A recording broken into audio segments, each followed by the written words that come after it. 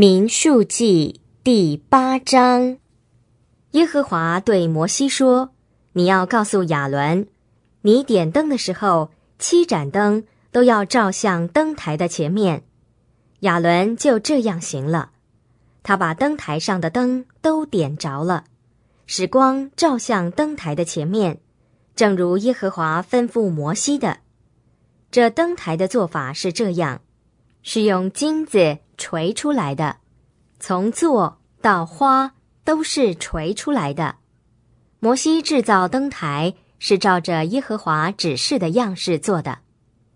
耶和华对摩西说：你要从以色列人中间选出利未人，洁净他们。你洁净他们当这样行，要把除罪水洒在他们身上，又叫他们用剃刀剃全身，把衣服洗净，洁净自己。然后叫他们取一头公牛犊和铜线的素祭，就是用油调和的细面。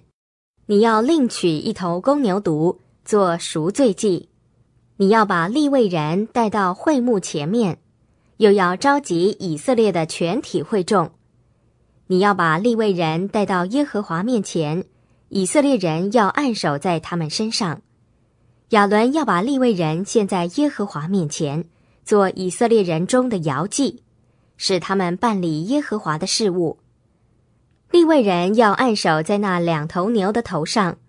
你要把一只做赎罪祭，一只做燔祭，献给耶和华，为利未人赎罪。你又要叫利未人站在亚伦和他的儿子们面前，把他们做摇祭献给耶和华。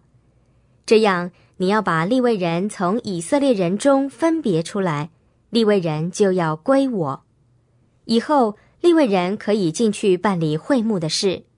你要洁净他们，把他们做摇祭献上，因为他们是以色列人中完全献给我的。我选出了他们归我，是代替以色列人中所有头生的，因为以色列人中所有头生的，连人带畜都是我的。我在埃及地击杀所有头生的那一天，就把他们分别为圣归我了。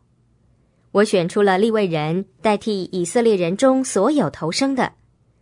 我从以色列人中把利未人赐给亚伦和他的众子，在会幕里办理以色列人的事务，又为以色列人赎罪，免得他们走进圣所的时候就有灾祸临到他们。摩西、亚伦和以色列的全体会众就像利未人这样行了。耶和华指着利未人吩咐摩西的，以色列人都照样向他们行了。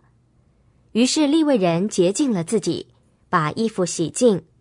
亚伦把他们做摇祭献在耶和华面前。亚伦又为他们赎罪，洁净他们。然后利未人才进去，在亚伦和他的众子面前，在会幕里办理他们的事务。耶和华指着利未人怎样吩咐摩西，以色列人就怎样向他们行了。